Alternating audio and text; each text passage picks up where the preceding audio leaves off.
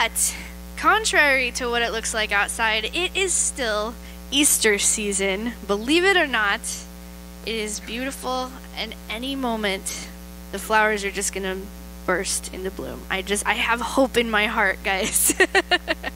It was beautiful last week, but today it's not, but that's okay. We still have beauty in here and beauty as we gather together to worship the Lord today. As we sing our first song, we're going to relight the candles that we lit on Easter Sunday.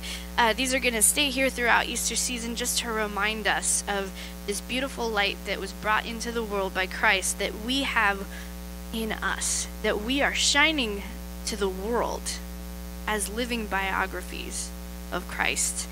And we've had some pretty amazing examples in this church this week of being living biographies of Christ, and we might hear about that later, and if you want to, you can go on the Facebook page and hear a little bit about that also. But I invite you to stand.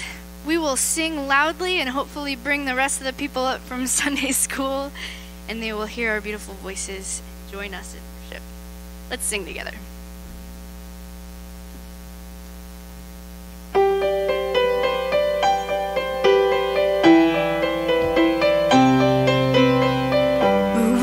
That the highest king would welcome me. I was lost, but he brought me in. Oh, his love for me. Oh, his love for me. Who the sun sets free. Oh, is free indeed. I'm a child of God. Yes, I am. He has ransomed me, his grace runs deep. While I was a slave to sin, Jesus died for me. Yes, he died for me. Who the Son sets free, oh, is free indeed. I'm a child of God. Yes, I am. In my Father's house, there's a place for me. I'm a child of God. Yes, I am. I am chosen, not forsaken. I am who you say I am. I am chosen, not forsaken. I am who you say I am. I am chosen, not forsaken. I am who you say I am. You are for me, not against me. I am who you say I am. I am who you say I am.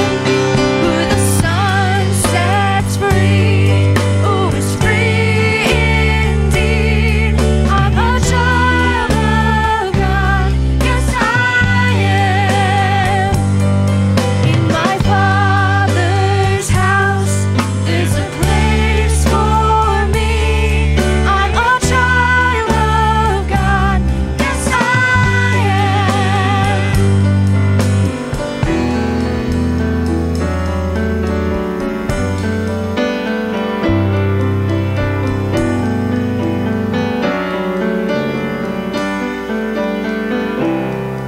I am chosen, not forsaken. I am who you say I am. You are for me, not against me. I am who you say I am. I am chosen, not forsaken. I am who you say I am. You are for me, not against me. I am who you say I am. I am chosen, not forsaken. I am who you say I am. You are for me, not against me. I am who you say I am. I'm chosen, not forsaken. I am who you say I am. You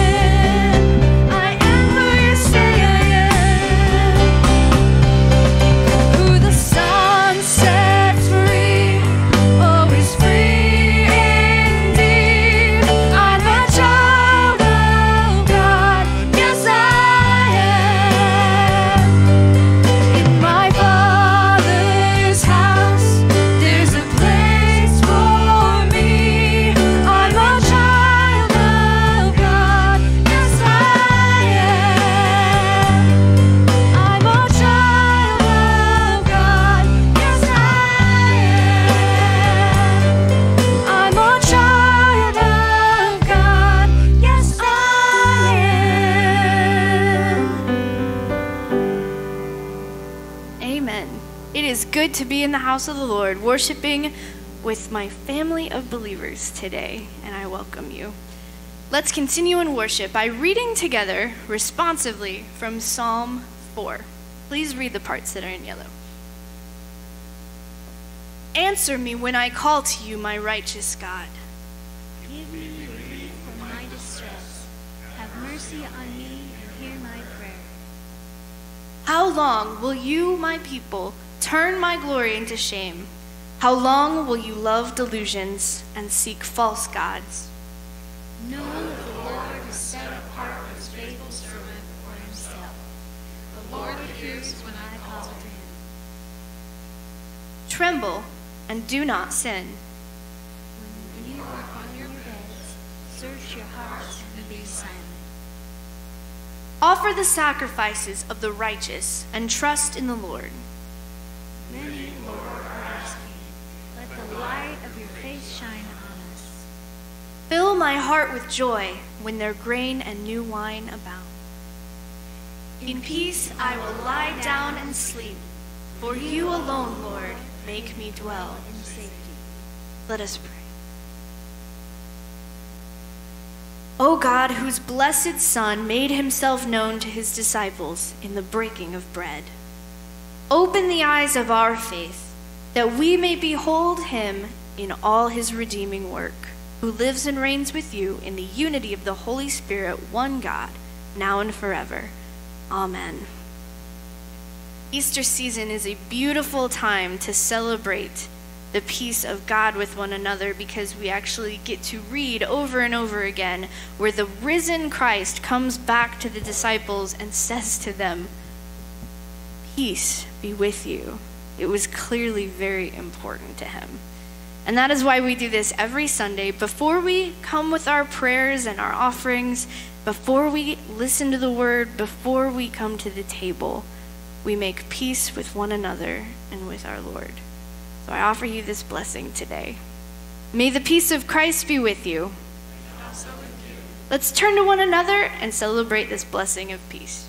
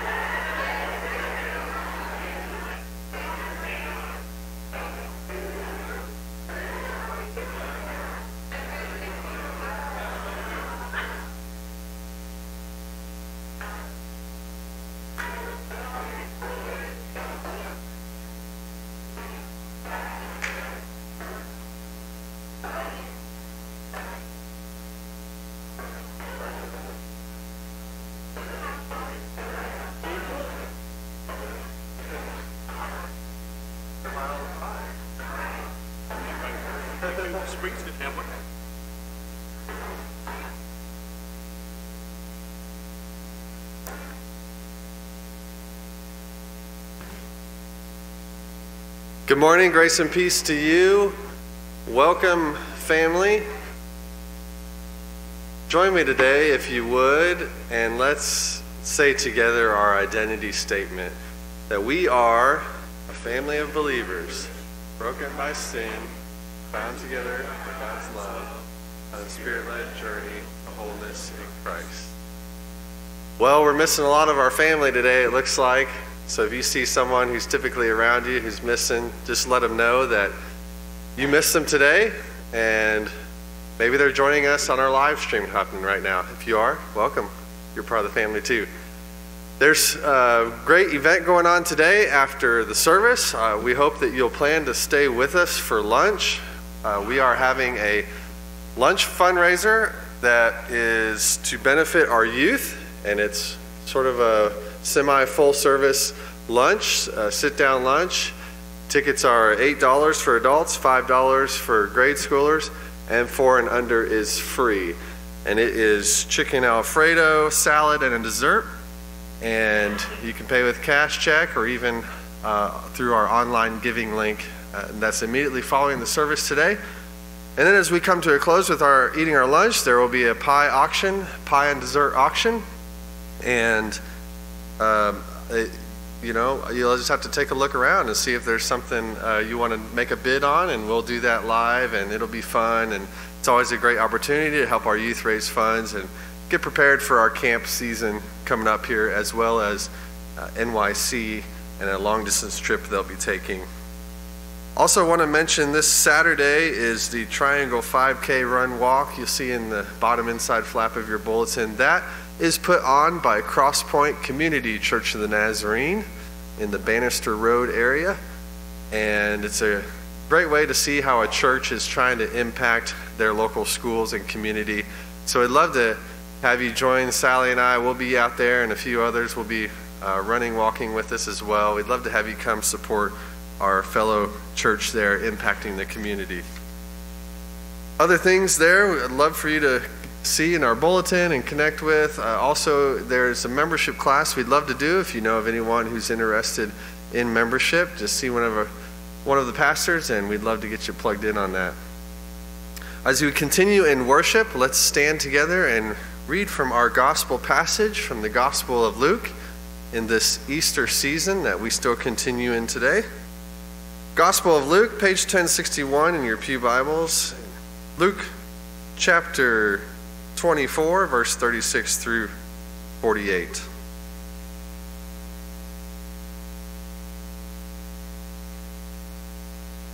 While they were still talking about this, Jesus himself stood among them and said to them, "Peace be with you."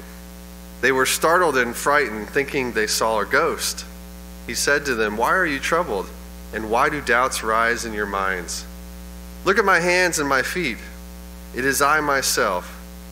Touch me and see. A ghost does not have flesh and bones, as you see I have." When he had said this, he showed them his hands and feet. And while they did not believe it because of joy and amazement, he asked them, "Do you have anything to eat?" They gave him a piece of broiled fish, and he took it and ate it in their presence. He said to them, "This is what I told you while I was still with you. Everything must be fulfilled that is written about me in the law of Moses, the prophets, and the Psalms." Then he opened their minds so they could understand the scriptures. He told them, "This is what is written, the Messiah will suffer and rise from the dead on the third day, and repentance for the forgiveness of sins will be preached in his name to all nations, beginning at Jerusalem. You are witnesses of these things." Gospel of our Lord.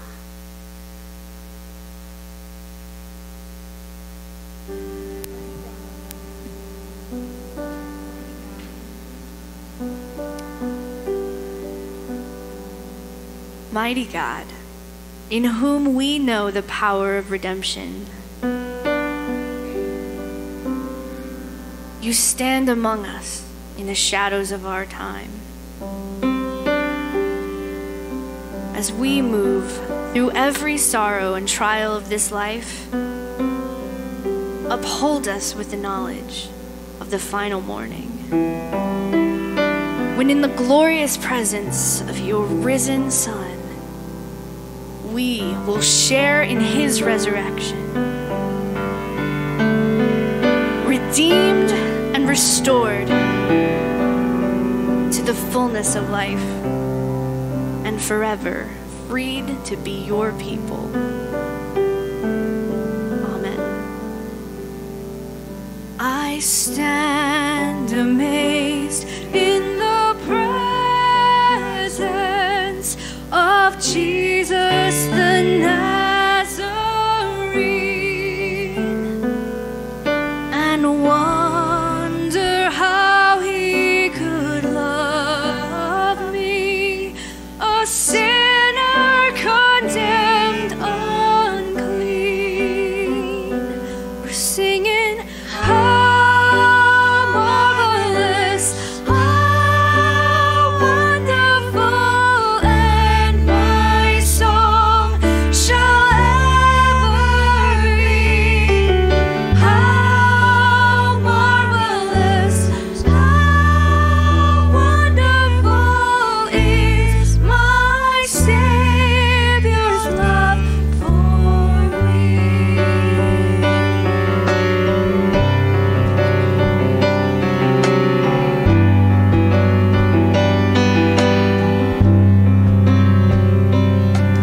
He took my sin and my sorrows. He made them his very own, and he bore the burden to Calvary, and suffered and died alone. We're singing, how marvelous, how wonderful, and my song shall ever be. How marvelous, how wonderful is my Savior's love for me.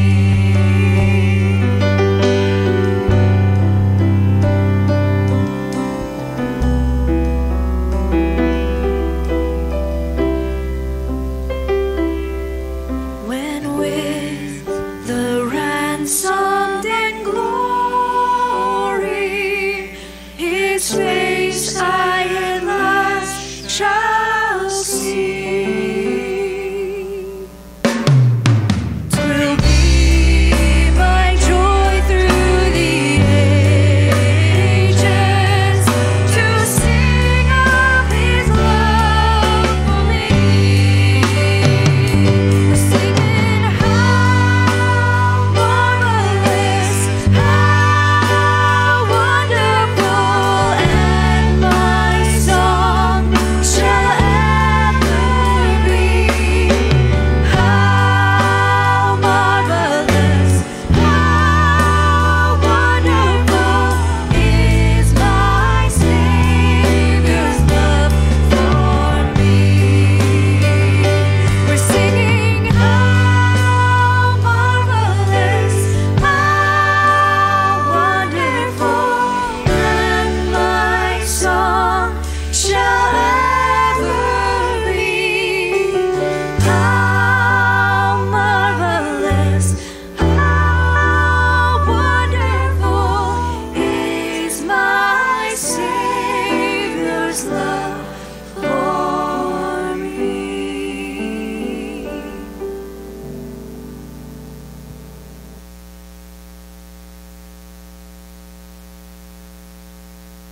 Next on the program, more scripture reading. Thank you, Heather. It's wonderful to have scripture in the program. I guess it's not really. Anyway, 1 John 3, 1-7. It's in your pew Bibles, page 1229. Wait, oh, never mind, it's up there. All right. We're reading the New International Version. See what great love the Father has lavished on us, that we should be called children of God. And that is what we are. The reason the world does not know us is that it did not know him. Dear friends, now we are children of God, and what we will be has not yet been made known. But we know that when Christ appears, we shall be like him, for we shall see him as he is. All who have this hope in him purify themselves just as he is pure. Everyone who sins breaks the law. In fact, sin is lawlessness. But you know that he appeared so that he might take away our sins, and in him is no sin. No one who lives in him keeps on sinning. No one who continues to sin has either seen him or known him. Dear children, do not let anyone lead you astray. The one who does what is right is righteous, just as he is righteous. The word of the Lord. He is jealous for me, love's like a hurricane. I am a tree bending beneath the weight of his wind and mercy. When all of a sudden I am unaware of these afflictions eclipsed by glory, and I realize just how beautiful you are and how great your affections are for me. Oh, how he loves us so. Oh, how he loves us. How he loves us so.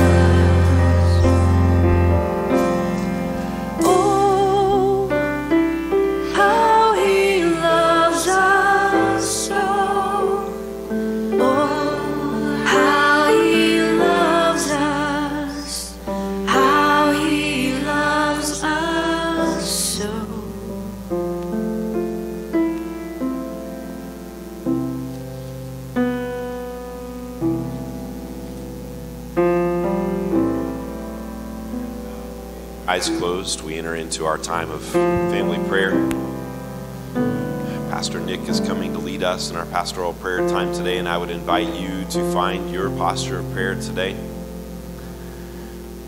I would invite you today to come and kneel at these altars if you'd like. You may come to the altar to your right for healing and anointing prayer.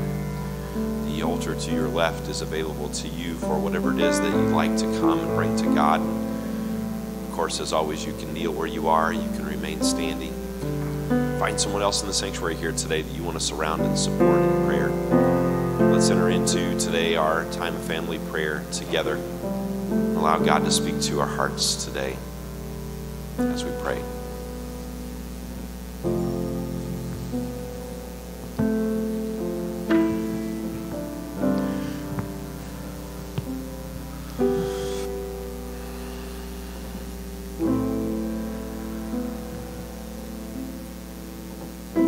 Most holy and wonderful Father,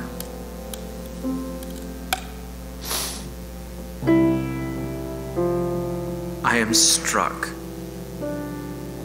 by how you love us, by how you love me. That every person in this room, every person that we know and come into contact with, and so much farther reaching than that, every person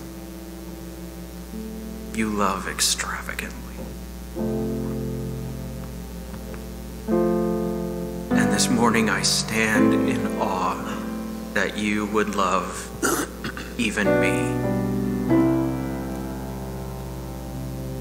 And so, Lord, I just say thank you. Thank you for how you love me. Thank you for how much and how deep, how beautiful, how powerful your love is for each and every one of us. And you demonstrate it so much, and we are so unaware. Cannot even fathom. We do not even recognize how much you love us. And Lord, it is my confession this morning that I have not loved you as I am called to.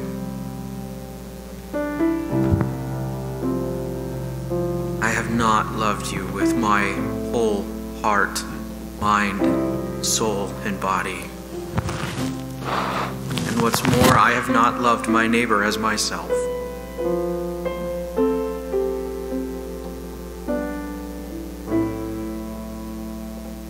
Lord, forgive us for the ways that we do not love you, others, or even love ourselves. But Lord, we still come. We come broken, we come hurting, we come with great needs. We come desperate for your love. We come desperate for your presence in our lives.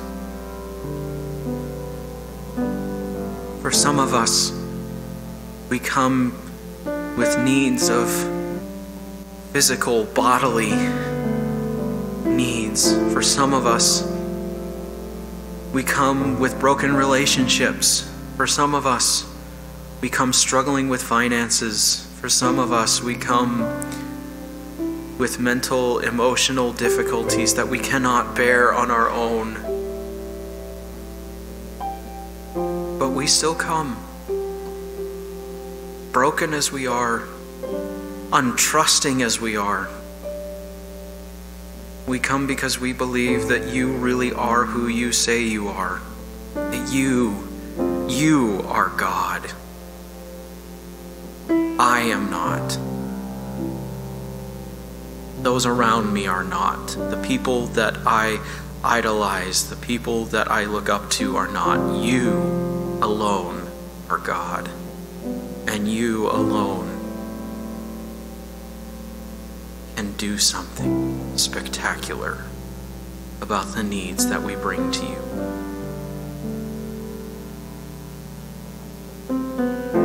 And Lord, for those who are coming this morning,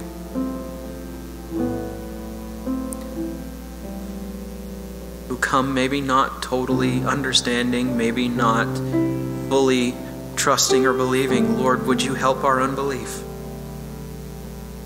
Would you remind us that you really are who you say you are? That you love us, that you are for us and with us, that you work in the midst of us even when we don't realize it.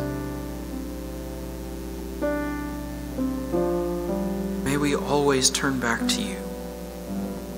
May we place all of our needs at your feet, knowing that you are good and that you are taking care of us.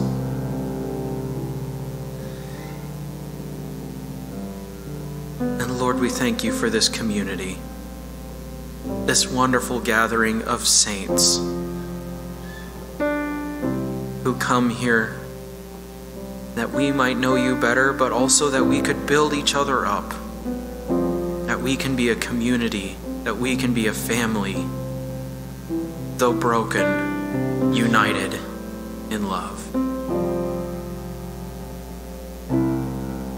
We pray for the communities around us. We pray for our town, for our nation, for our world, and all of the chaos and all of the fear and the anger and the hatred.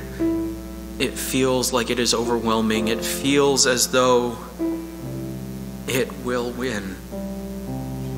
And yet we stand on the other side of resurrection, believing that you have won, that you are risen, and that fear and death, and hatred and sin do not have the last word.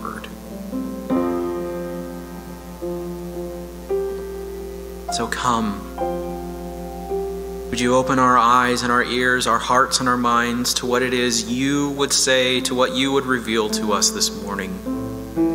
Remind us of your goodness. Remind us of how much you love us and those around us and this entire world, and how you are for it and you are at work redeeming the world, that you are reconciling all of us back to you.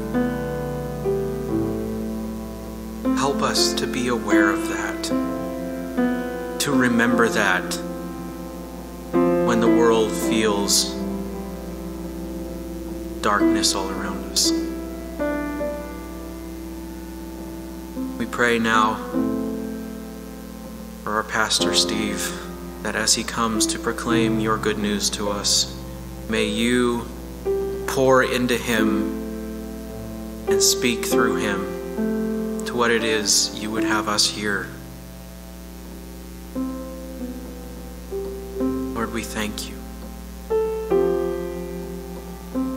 Thank you so much for all the ways that you have been at work, for all the ways that you are presently at work. And may we by faith thank you for all the ways that you will be at work in our future.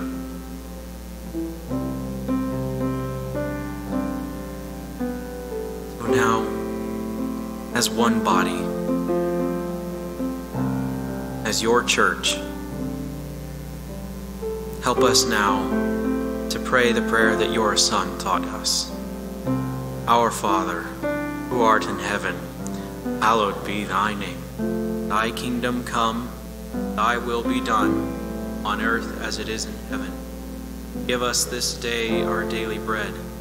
Forgive us our trespasses, as we forgive those who trespass against us. Lead us not into temptation, but deliver us from evil. Thine is the kingdom, and the power, and the glory.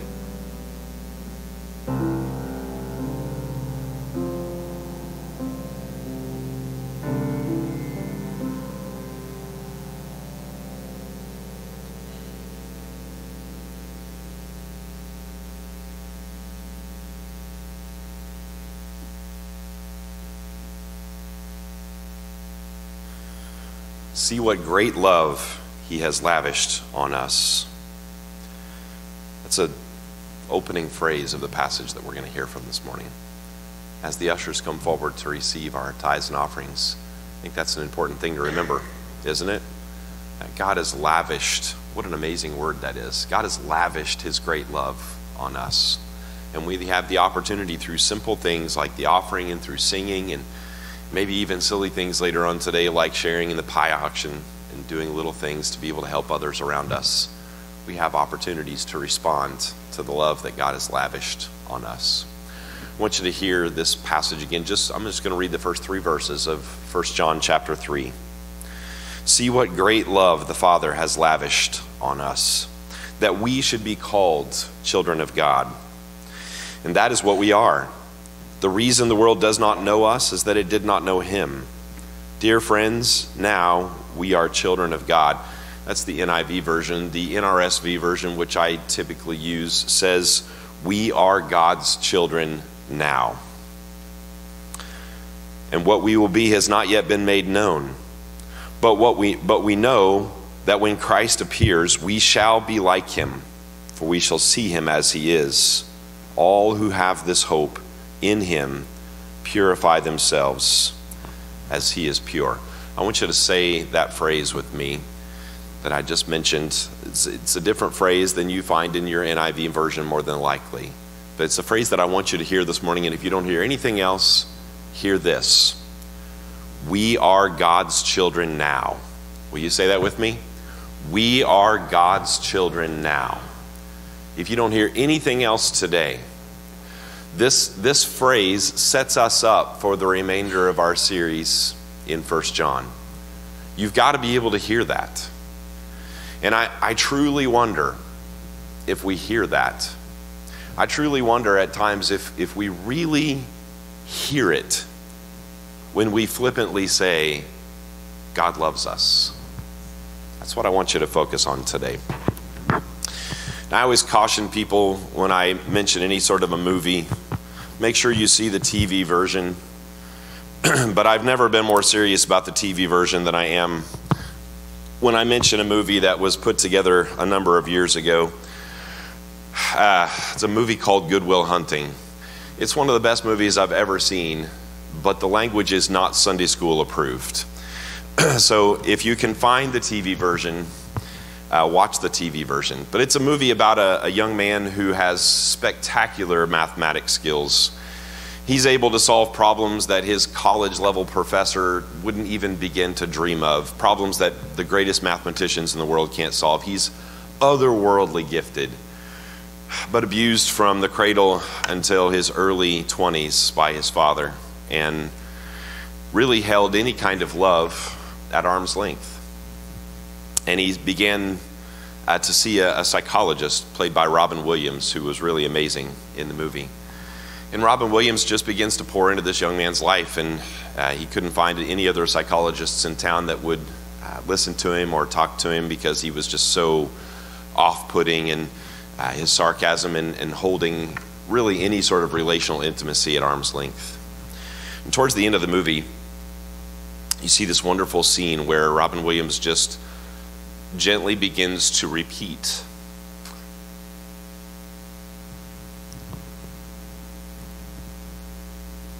just a very simple phrase as he tries to push past all of the hate and all of the reserve and all of the anger that this young man had held the world with, had held at arm's length so that no one else could get close enough to hurt him again. He just kept saying to him over and over again concerning his father's abuse, it's not your fault. It's not your fault, Will.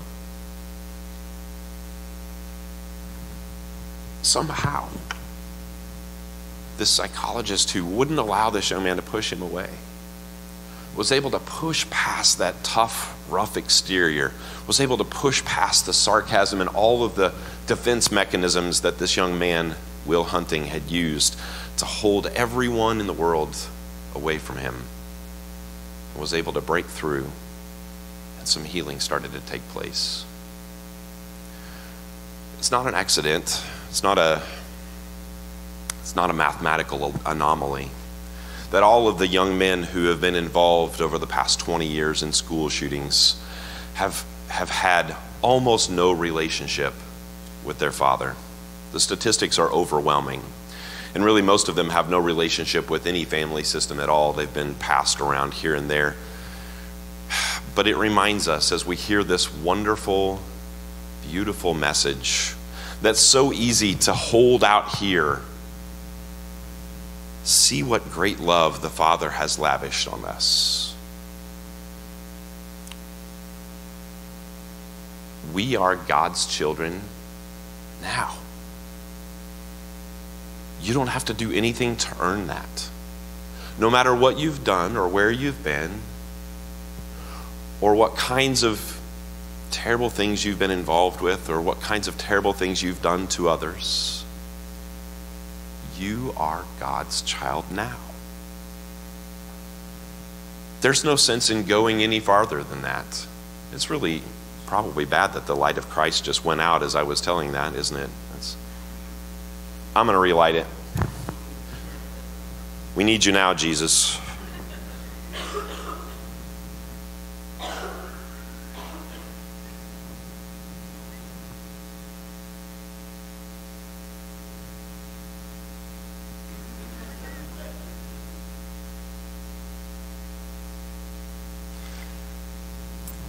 The light of Christ.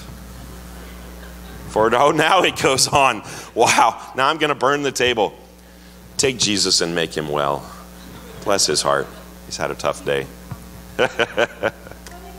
He's coming back again. When you come in and you get him lit, will you say Christ is risen? That'll be fun. Okay. Where was I? If we don't get this, if we don't get this whole God loves us thing, we just can't go any farther. And when we don't get it, we end up fixating on our past failures.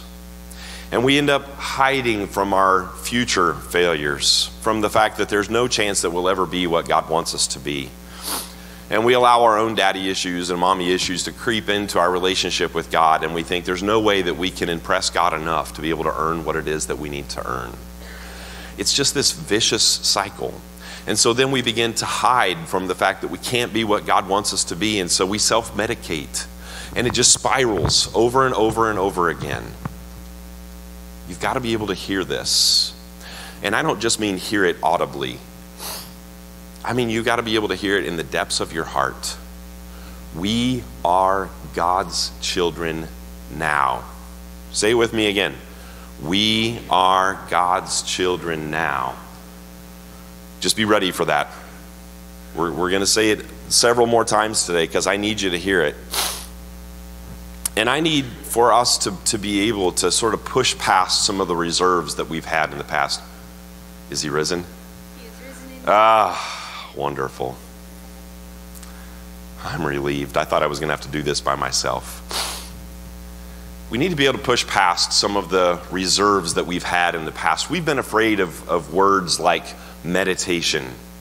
In fact, we've all but given over meditation to the Eastern monks who practice this transcendental meditation of escapism from the body. We've all but given up one of the most important words that we have, especially in our Old Testament, the idea of meditating on who Jesus is. I had an amazing week last week of just being able to take all of the post-resurrection stories of Jesus and just meditating on what Jesus had done for me and what it meant for Jesus to die on the cross and be raised from the dead for me. Just being able to focus in on that for just a minute every day. God's love for us transforms us. It makes us new. God's love really can change us and make us not just something different, but make us what he wants us to be.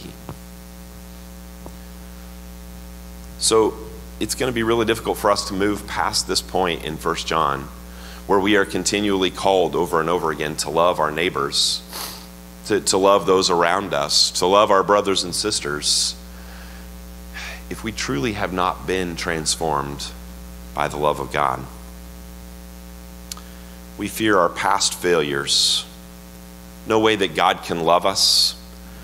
Look where we've been. Look at the things we've done. Sometimes long after we've been saved, long after we've started living in the church, long after we start living a Christian life, we still remain unhealed by God's love because we've not yet allowed God to love us as he wishes, not yet given him permission to love us in the deepest part of ourselves that we still hide from him. In some ways, because of the things that we've done, we are still Adam and Eve, hiding in the garden, hoping that God can't find us and see that we're naked. We still fear our inability to ever achieve what we believe God expects from us in the future. We fear we will ever be able to live up to the expectations that he's placed on us, fearful that we won't be able to live up to the high level of holiness established by those around us, those against whom we compete for God's attention. We attempt to change the rules of the game, change the definition of sin to make it easier to avoid, change the definition of holiness to make it easier to attain. But even with these measures, we still feel as if we are falling short of God's future expectations of us. And somehow in the midst of this, somehow in dwelling on the failures of our past and our inability to live up to what we feel to be God's expectations of us in the future, we fail to recognize the fact that we are God's children now. Say it with me. We are God's children. Does it remind you of a story? There once was a man with 2 sons. One son only saw his father as, well, basically just a giant wallet. And he came to his father and in essence said, "I wish you were dead. Can I have my inheritance?" And the father somehow, some way, said yes. Gave the man his share. The young man took his share and ventured off into a faraway land and partied away his funds, looking for the love that he'd already had right in his father's home. The young man found himself penniless, began to work in a very difficult environment, and one day recognized the fact that even his slaves in his father's home were eating better and were better cared for than he was. So he thought to himself, "I'll go home and live as a slave in my father's house." His brother was already living as a slave in his father's house, had never left home, had always been the favored son, the one who stayed and did the work, but never accepted the love of the father, always lived as a slave in his father's own home. The word prodigal means wasteful. And the fact is that the word prodigal is typically associated with the younger son, but it could be associated with everyone in the story. Think about it. The younger son was wasteful because he took his father's inheritance and wasted it on partying in a land far away. The older son was wasteful because he always had the father's love and wasted every day of his life living as a slave. The father could be seen as wasteful because he wasted his love on 2 young men that couldn't see it and experience it. If I have to be wasteful, I want to be wasteful in the way that the Father is wasteful. I want to be wasteful as the Father is wasteful in taking the seeds of love and throwing them everywhere that I possibly can so that people around me could at least possibly experience love if they chose to. The Father had 2 sons, and he loved them both, and neither even knew it. We are God's children now. We don't have to wait for God to choose to love us. We don't have to treat God as just a giant money bag, just an ATM in the sky, as someone who provides things for us. We can allow him to love us deeply and experience so much more than just the resources that he may pour into our lives. We don't have to be like the older brother and constantly be near God but never experience his love, always working for it and never experiencing it. We are God's children now. in this moment. As the passage continues, we see that there is something more than this. It's really the whole message of 1 John, and we'll get to that more next week in talking about what's going on in the context of this passage and recognizing the fact that there's some teaching that's taking place here that's messing with this whole dynamic. But today we don't need to go any farther than that. We've got to be able to get this truth.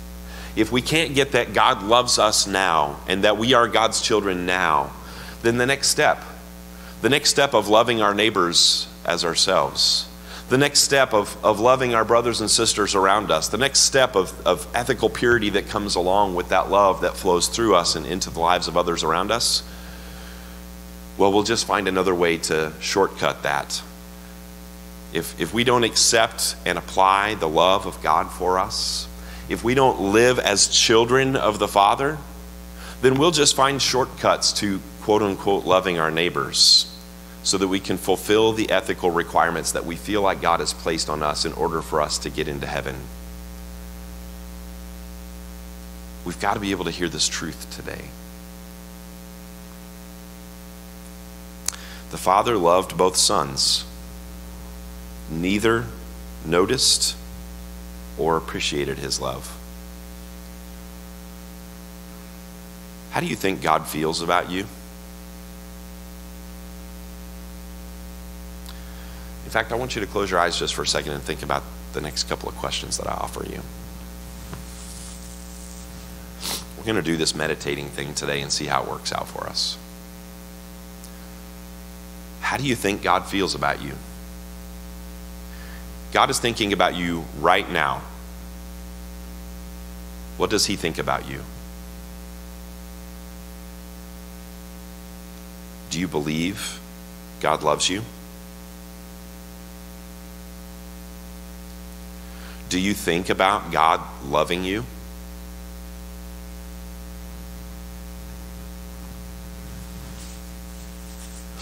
Do you imagine God offering his love to you?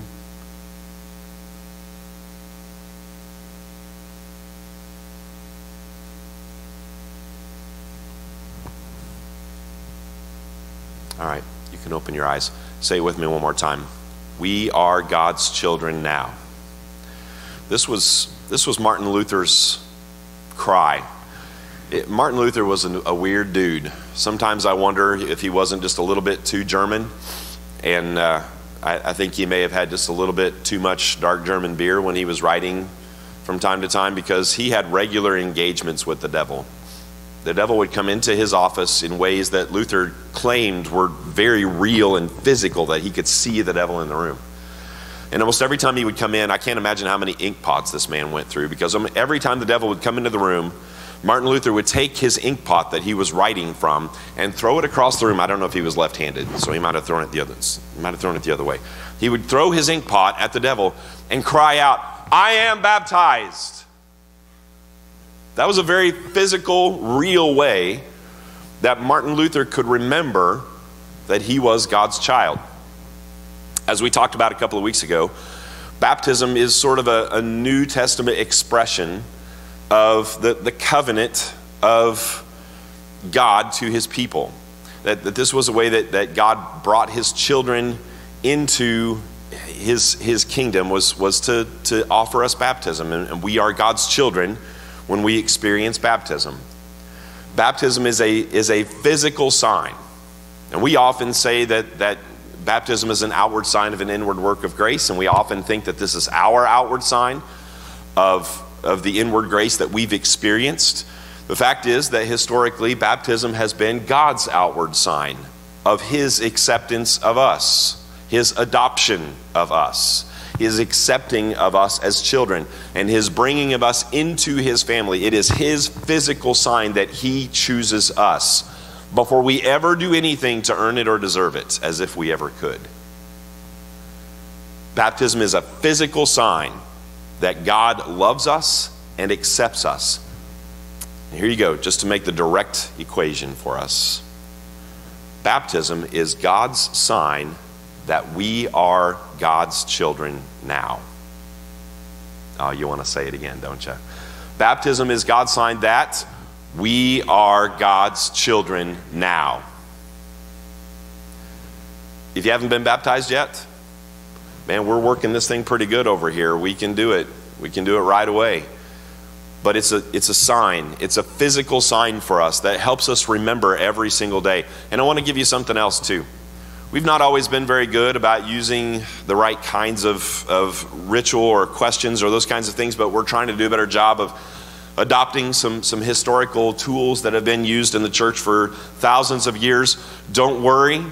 When we do some of these things, they're not Roman Catholic. I know that there are reasons for us to have some concerns about that. Most of the practices that we've engaged here predate the Roman Catholic Church by 600, 700, 800, 900 years. They are Jesus approved. They are not things that we've adopted from another church that we have to distrust. These are things that have been around for thousands of years in the church. And these baptismal practices and these baptismal questions go all the way back to the 2nd and 3rd century, and more than likely before that, they just weren't written down before that. The questions that we used just recently in our baptism on Easter Sunday, these covenant questions that we ask the baptismal candidates, these are questions that are designed to help us live into and lean into our baptismal covenant every single day, and I'm going to show you how to do that in a minute. The first question: do you renounce Satan and all the spiritual forces of wickedness that rebel against God? Now that sounds a little scary, right? We giving the devil too much credit. The fact is, if we don't name our enemy, we can't vanquish our enemy. And the devil is still at work in the world, and the devil is still our enemy. So we name him so that we can slay him in the power of the Spirit. Do you renounce Satan and all the spiritual forces of wickedness that rebel against God? Yes, I renounce them. Do you renounce the evil powers of this world which corrupt and destroy the creatures of God? The fact is that sin is not just individualistic. It's not just between me and God, and it doesn't have any effect on the rest of the world. When Adam and Eve took the fruit off the tree, something evil poured into the world and still corrupts not just us as individuals, but us as corporate entities. Evil is still at work in the world in ways that we often fail to recognize because we think of sin as such an individualistic thing. If we don't name it, we can't kill it. Do you renounce the evil powers of this world which corrupt and destroy the creatures of God? Yes, I renounce them. Do you renounce all sinful desires that draw you from the love of God? Everything that pulls us and shifts us in the wrong way, and we've talked about it before. Repentance is turning from one direction to another. So if this wall represents my evil, selfish desires, then by claiming my baptismal covenant day in and day out, I am saying over and over and over again, I turn my back on my own desires and I pray with Jesus, Father, not my will, but yours be done. Over and over and over again, we do that. Do you renounce all sinful desires that draw you from the love of God? Not just evil desires that keep you from having the fun that the world around you tells you that you can have. Did you hear what it said again? Do you renounce all sinful desires that draw you from the love of God? The things that keep you from truly being loved by God as He wishes to love you. Yes, I renounce them. Do you turn to Jesus and accept Him as your Savior? I do. Do you put your whole trust in His love and His grace? Yes, I do. Do you promise to follow and obey Him as your Lord? Yes, I do. I'm not going to ask for a poll. I don't want you to say your answers out loud. I don't want anybody to be embarrassed by their low number. But how many times a day do you touch, see, smell, taste, or use water in some way or another? Just think about it for a minute. Okay? Just try to think, even this morning, how many times have you come into contact with water? You've used it to cook with, you've used it to clean with, you've used it to shower with, you've used it to brush your teeth with. However many times, I bet it's a bunch. I bet it is a bunch for all of us. All right. I'm skipping all decorum. I realize it's not Christmas, but I'm going to use this reference anyway. I triple dog dare you. I triple dog dare you this week. And by the way, all of these questions are on the app, and I can put them in whatever format you need them. I can email them to you. I can write them on a piece of paper and staple them to your shirt if you want me to. But I triple dog dare you to take at least one of these every time you touch, see, smell, use, taste, or shower with, or brush your teeth with water. And recite this one more time and say, I renounce them or I do. Rehearse your covenant with God. And I'm challenging you to do that because shortly after we remember and we are reminded that we are God's children now, we hear in the very next verse, when Christ appears, we shall be like him. All who have this hope in him purify themselves, just as he is pure. God wants to make us holy. God wants to make us pure. God wants to cleanse us from within, and God wants to love us entirely, and God wants to love the world through us. But we as Wesleyans still believe that we play a role in that, and you still have to be willing to be a part. And so when this text says, all who have this hope in him, that we will be found in him, and when we see him, we will be like him, the call is very simple. Those who have this hope in him purify themselves as he is pure. And by the way, this whole baptism thing that we do, we are baptized with the same baptism that Jesus was baptized. We are baptized into the baptismal covenant that he made to the Father himself. We share in his baptism and in the same vows that he made. I triple dog dare you this week. Reaffirm your vows with God every single time you touch, see, taste, smell, or use water in any way. And then I also want you to do this. And again, this prayer is available to you both on the app and in any other way that you would like to receive it. I'd be happy to send it to you. This prayer for the candidates that Nick prayed is an ancient prayer.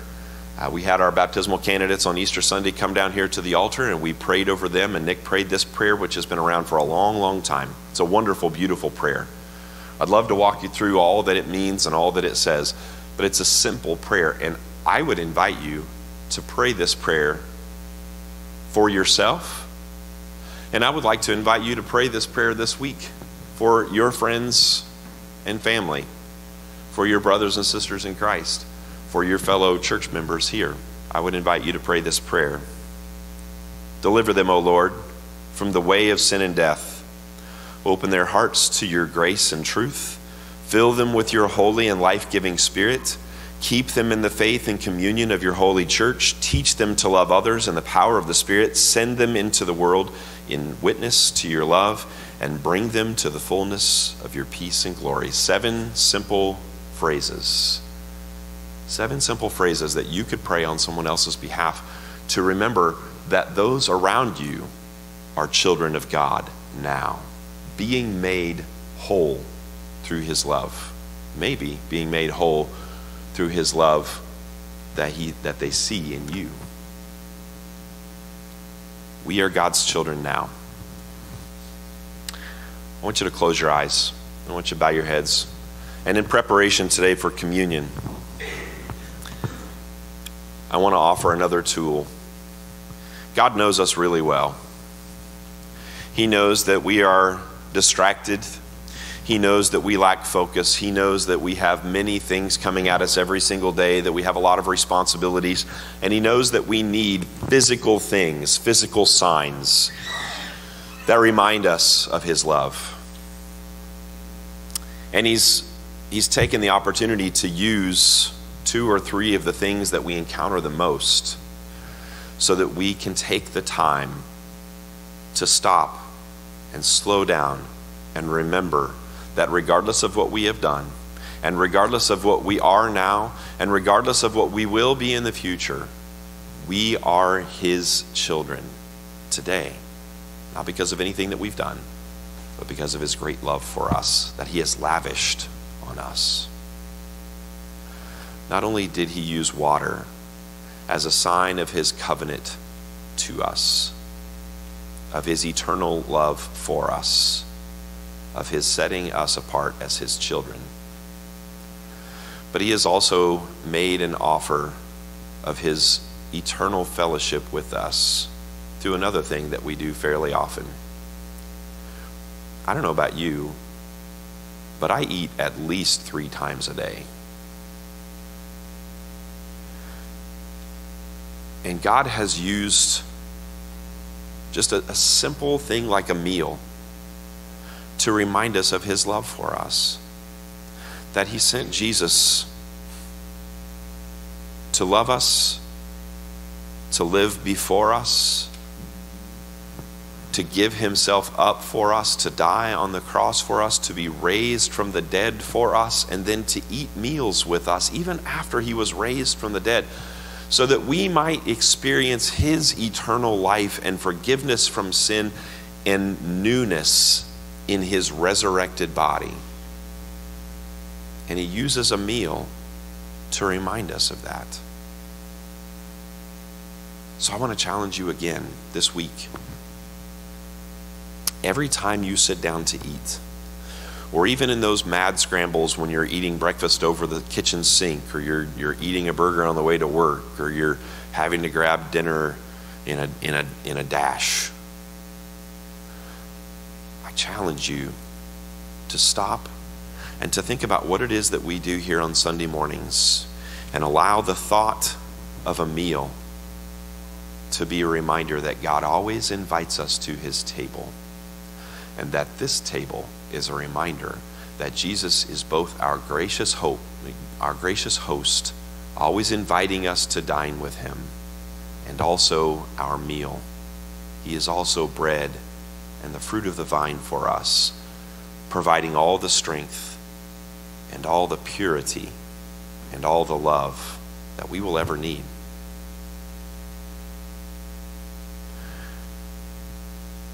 I'm just going to give you a couple of minutes this morning.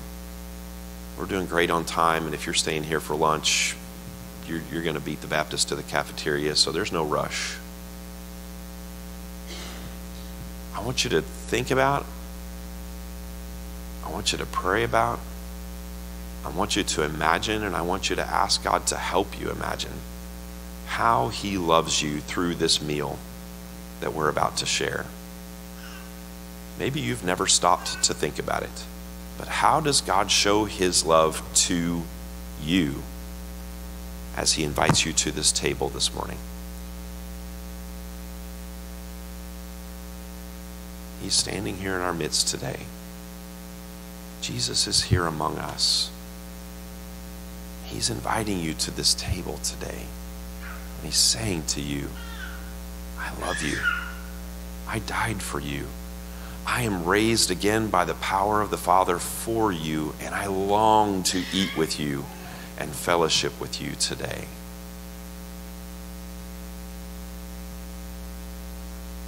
Do you see him? Do you hear him?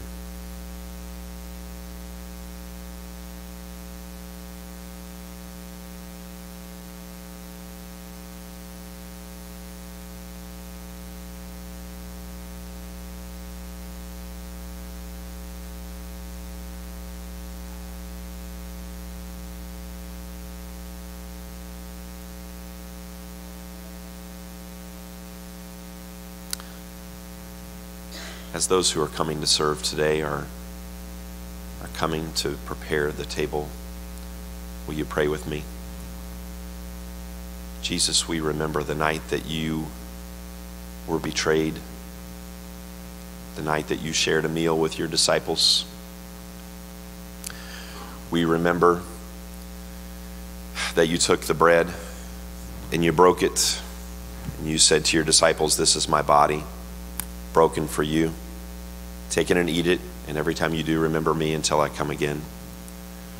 Jesus, we remember that same night that you took the cup, and you blessed it, and you said to your disciples, "This is the cup of the new covenant, my blood shed for you for the forgiveness of sins. Will you take it and drink it, and every time you do, remember me until I come again." Father, we ask just now that you will send your Holy Spirit down upon these simple items of bread and the fruit of the vine and make them for us the body and blood of our Lord Jesus Christ. We also ask today, Father, through the precious presence of your Holy Spirit, that you will take this meal and that you will make it for us a meal of unity, that you will draw us and bind us closer together, and that we will remember today through this meal, precious Holy Spirit, as you hover over us and as you gather us together, will you help us to remember that as we have said over and over and over again today, we are God's children now, that we is really important. As we begin to look around and share this meal together today, will you draw us not only to your love as individuals, but will you draw us collectively? And in the days to come, will you continue to heal us by your love and help us to love one another? We are grateful today for this meal. We pray now that you would draw us into your fellowship and that you would bless this meal together for us.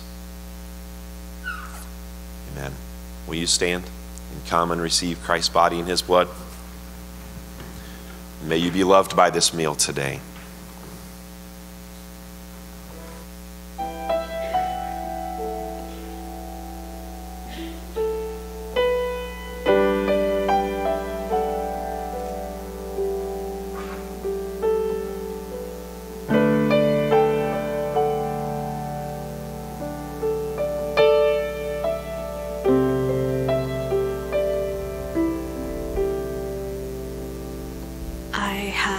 This hope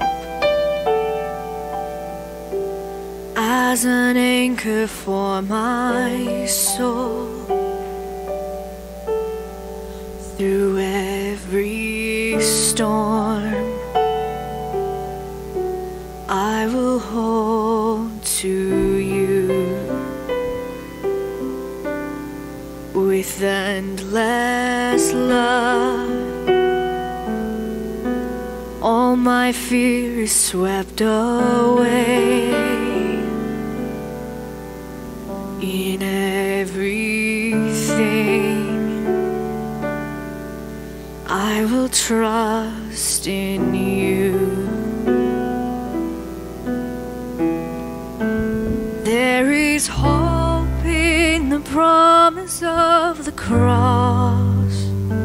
You gave everything to save the world you love, and this hope is an anchor for my soul. Our God will stand unshakable.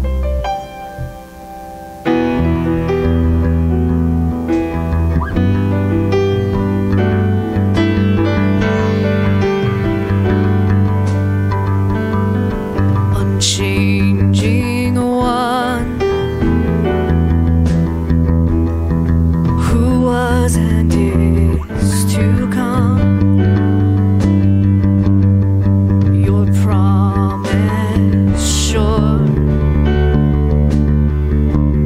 you will not let go. There is hope in the promise of the cross. You gave everything to save the world you love, and this hope is an anchor for my soul. Our God will stand unshakable, and there is hope in the promise of the cross. You gave everything to save the world you love, and this hope is an anchor for my soul. Our God will stand unshakable. Your name is higher, your name is greater. All my hope is in you. Your word unfailing, your promise unchanging.